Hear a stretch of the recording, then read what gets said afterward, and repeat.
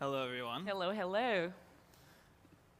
I'm honored here today with world-class leaders, particularly in education.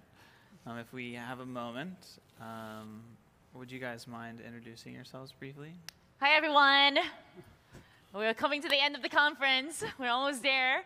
Nice to see a lot of familiar faces. When the fog dissipates, I will see more of your faces.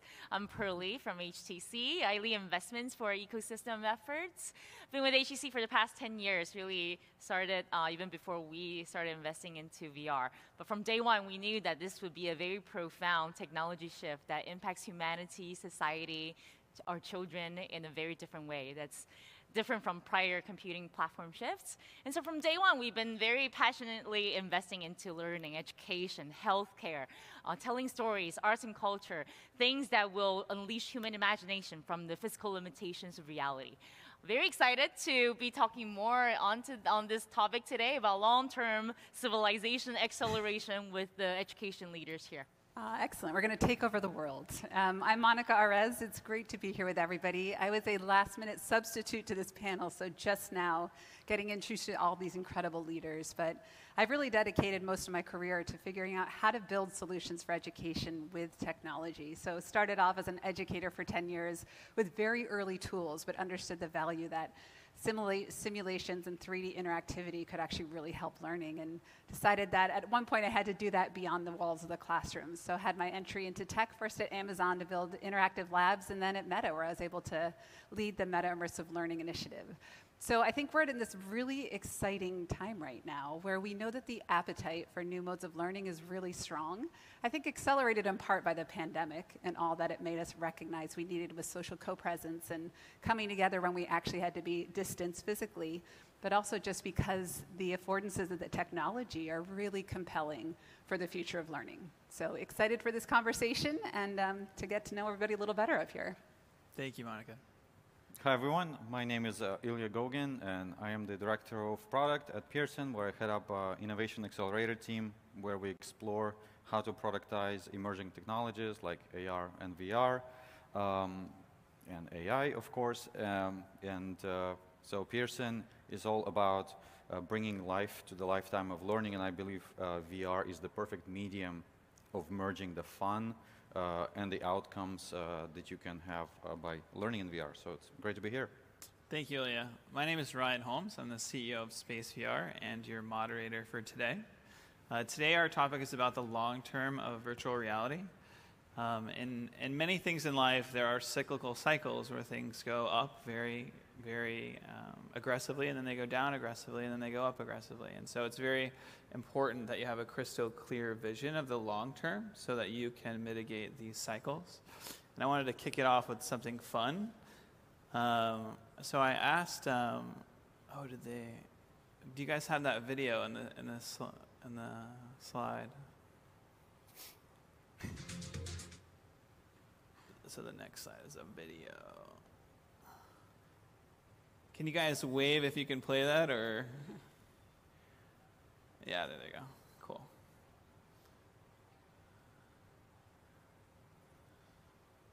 So this is a fun video. I asked Elon Musk what he thought about virtual reality and how it relates to space exploration. And so he gives a little note. And this was about 7 years ago.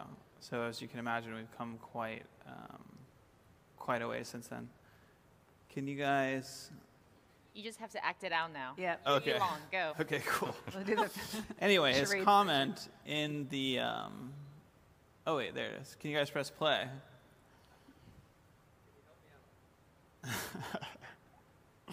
There you go. You can press play. Maybe you can't. We have a small startup in San Francisco called SpaceVR, and we believe that virtual reality is the future of space exploration because you can put people on the very front of every exploration mission. Is that something that you've given much thought or have any opinions on? Well, I've received the virtual reality demos at Oculus and at Valve, and it's pretty impressive. You can sort of imagine if that's extrapolated into the future, it's really going to super feel like you're there. And And I wonder if some people are never going to want to take that off, honestly. It's like, it's pretty, I mean, it's pretty entrancing. But I do think it'd be quite exciting to do that for space as well, yeah.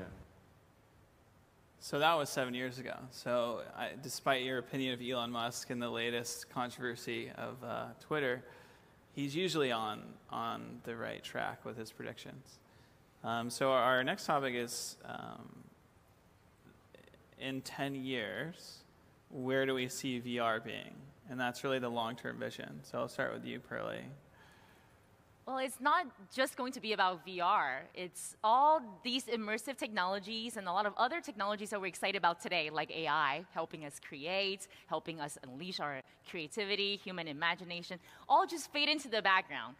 That is if we all here, when we're building this future together, put humanity at the center and keep our children and our users at the very center and design experiences accordingly. So in 10 years, we will be thriving in a way that we can possibly not yet imagine right now. I don't have a crystal ball. I don't think it's healthy to necessarily make predictions and do a futures game. But I think that immersive technology really has the magic of unleashing human imagination by democratizing access to amazing experiences. You talk about space, right? We were just talking about the overview effect. It's not fair that in the history of humanity, only a handful of people were able to appreciate how fragile and beautiful our planet Earth is and understand the oneness of us all. If only all of us on this planet can appreciate and understand that from a very visceral level, and it can easily be done in virtual reality, then we would have a much more beautiful place. We would coexist much more nicely, peacefully, with much more love together. Such a small example of what the magic of transporting someone across the context of time, history, location, putting us into each other's shoes, what that can unleash in terms of better society, harmony, love, understanding, appreciation. And I disagree with what Elon said there. Sometimes virtual reality experiences can be really fantastical, such as the overview that you can experience when you are in space in virtual reality. But ultimately, I believe that these experiences help us appreciate our real life connections, relationships, and our real life existence that much more. And hence, it is a forcing function for us all to move into working with technologies, make our lives that much better. And we have tons of different case studies we can talk about, but ultimately it is how we can be more human and be more present with our everyday interactions. Yeah, we'll bring it back to the data shortly. Monica, where do you see it in 10 years with your background in 20 years in education? Your education takes twice as long. I completely agree. I think ultimately none of us have a crystal ball, but if we can get it to a socially acceptable form factor where we're not distracted by it, it actually becomes part of how we're interacting, and increasing things like empathy and presence become sort of foundational to how we're experiencing life around us. And I think it's also important that as we get there, I think we all know where the North Star is, but that evolution of innovation takes quite a bit of patience as we navigate some of the hurdles. We have to run over quicksand sometimes. We do have to go with that flow of success and failure. And I hope that we can preserve that space to allow that to happen as we get there. And as we know where we want to get to, and it will take time, that we use those moments to work on the design and to work on the experiences that we know will actually open up some of these new pathways and all the little components that we still know are those stair steps to get there. Would you agree with that, Ilya? I mean, being with Pearson, Pearson's one of the largest education companies in the whole world, and you're leading innovation over there. So what are you seeing in 10 years in education? Yeah, well, I think one must be very humble about predicting what's going to be like in 10 years. Especially if we look at the previous 10 years, I was not expecting that we would be where we are, right? On the other hand, I think we can look at this from the perspectives of experiencing themselves, right? So I think in 10 years, devices will be better. We'll learn how to design experiences better. So I think VR will be much more compelling, right? So that's one thing. Second, I think it will be much more mature, right? So I think right now we're just trying to do different things. If you look at so many companies, including the team that I'm leading, all we do is POC, POC, POC, POC. We're trying to figure out what is this thing good for, right? And I think as we go in the next 10 years, we're going to discover the best design principles, patterns, and best ways of applying it. Maybe final thing I'll say is more about like use cases, right? I think, you know, in the decade of mobile and web, we figured out what technologies are good for what type of problem, right? And in the last couple of years, there's been a lot of hype of like, oh, VR is this magic silver bullet, right? So I think in the next year, we're going to become more sophisticated in understanding what's the good problem-solution fit between different applications of VR or non-VR, including for education. So, yeah, I definitely agree. So having been in VR for almost 10 years now, seeing it from the beginning, I think one of the biggest questions that most of the people I speak with that are outside of virtual reality want to know is, where is all the money being made? Where are people really making money? And so that brings us to our next topic, profit. Pearly, do you have it? You must have the money question, our favorite topic, right? This. Clearly, we're at the beginning of the adoption curve. We all know that. It's no secret that we're in the beginning phases of building out a massive shift of personal computing platform and how we experience our digital life. So I think it is a very premature topic to put top and center and say, where do we make the money? Because that's kind of not the point, is it? But of course, we've been investing in this ecosystem in early stage companies for the past 7 years already. We're starting to see portfolio companies starting to make respectable money, whether that is in healthcare or in training, learning, or in location-based entertainment, or in various entertainment, of course. That was what I was searching for. But of course, from a grand scheme of things, these numbers could still be small, but they're growing at a very encouraging speed. And of course, we know all the different issues in looking ahead. How do we encourage a more broader adoption of immersive technology? And that will take some patience. But companies that are very focused on delivering value today to their customers and their verticals, where we're seeing a lot of that is healthcare simulation, it's training, corporate training, it's productivity, it's in therapeutics, it's even in mental health. And of course, on some entertainment, location-based or at home, etc. Those companies that are very focused on delivering their product to deliver value today to their customers without being very distracted by shiny things whenever they come up in these hype cycles are starting to make respectable money, and in a way that I can see financial sustainability and viability happening in the foreseeable, very soon in the foreseeable future. And of course, it's not just a money question of whether the bottom line is positive or negative. It's a trajectory of how much value is being created along the lines of deploying immersive technology. So if a training saves 80% in time, or a prototyping and design process saves 10 times in terms of speed and cost, that's saving companies millions and millions of dollars. If you look at patient outcome in receiving some of the therapies that are already proven to be extremely successful, the impact on their life, how do you measure that? Of course, in revenue terms, it's already respectable. It's starting to go into some of the therapy market and healthcare and in the US and across the world. That's significant. But also, how do you measure the intangible impact on people's lives? How do you measure the impact on people, right? People in veteran homes, aging, becoming much more cognitively engaged and happy after experiencing virtual reality experience with their loved ones. So there's a lot of intangible value being explored, translating directly into monetary growth. But we're a little early to only pick on the absolute number and compare that with the rest of the world. Thank you. It's funny how it's a lot of it's training, right? And even the gaming world, job simulator, when people aren't training, they want to simulate their job. I think that's one of the top earning games. What do you think about the profit in VR? It's true. I mean, we're going from sort of the games and entertainment into where's the utility. And you're right. It's not just where we're making that money on the front end of it, but where are we actually changing the way that outcomes are coming on the back end. A lot of it is actually in safety. And some of the trainings that happened in the medical profession that used to yield a lot of accidents. And now through training in VR, you get the muscle memory, you can train with presence, and it's erasing a lot of what was once there. So these new pathways are opening up, but when you look at sort of the graph of where that money's going to be, everything's still pretty tiny. These are early days. Yeah. A lot of these verticals are like in pilot phase, and so we might see a really incredible example in the healthcare industry or the training industry or the education industry, but they're one example. It's like one person's making a lot of money. Eventually we need the whole industry to see, again, the data, what comes behind it, where we're supported, and why it's worth shifting into it.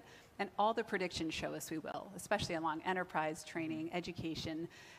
Anything that we can now do with presence is also just completely changing and disrupting how we used to connect people with technology. So it's a question of patience. It's understanding where that value is and then helping to support it as we get there and doing it responsibly. I think that's the other strange place that we're in right now, is it's going to take all of us, from creators and developers and organizations of all sizes, but being very conscious of where we're moving those levers to make the right decisions. I think of anyone in the world, you probably have the deepest insight into what some of the biggest or most profitable education companies are. Would you be open to speaking to those, or?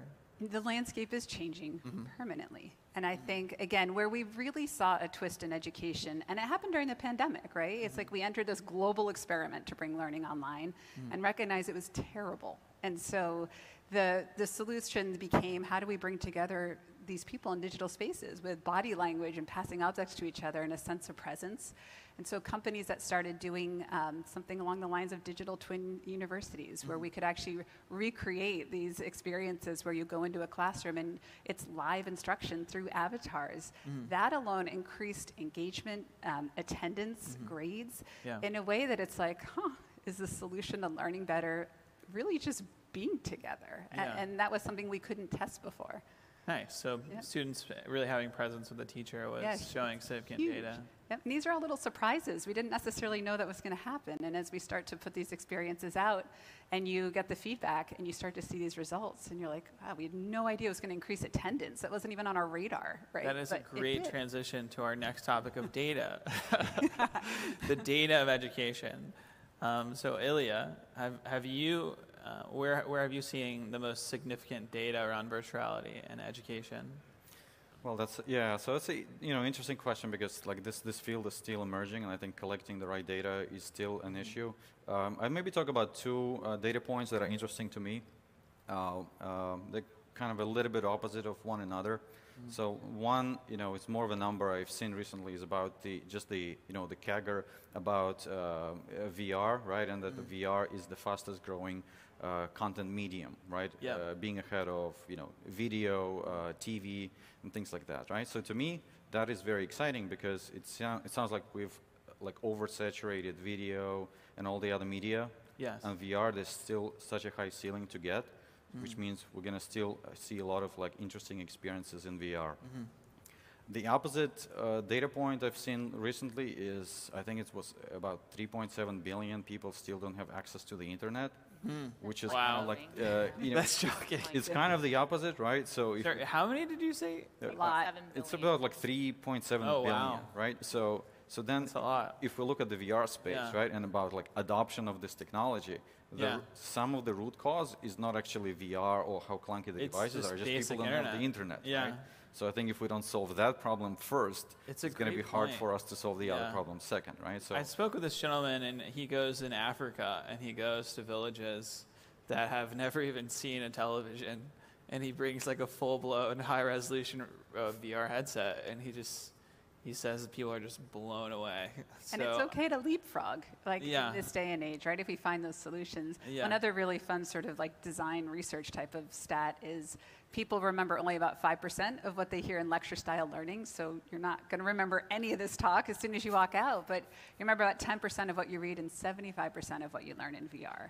I mean, that alone, and that was only one study, a lot more work has to be done in the research side, but that alone is compelling enough for us to really figure out how to support this at scale. Yes, I think Pearly you had some really great data points in your... Yeah, that's one of my favorite. That's by National Training Laboratory. I think it's very compelling, but we just talk about surgical training, for example. The Yale Medical School had done a study that show that surgeons who are trained in VR make 6 times fewer errors. Don't we all want that? I would like that, for surgeon. any Perfect. doctors that touch our body, open up our body. And what is the impact of that on human lives and patient safety, right? Yeah. And there's Miami Health System locally here in Children's Health System in Miami. They did a study that showed on the long-term retention. Students that are trained in VR, after 1 year, they still retain 80% of the skills and knowledge that they were trained for, versus traditional training, that number is 20%. So we have a 400% gain in long-term knowledge retention just by putting the learners into the visceral kinesthetic learning environment that is as simple as deploying a VR headset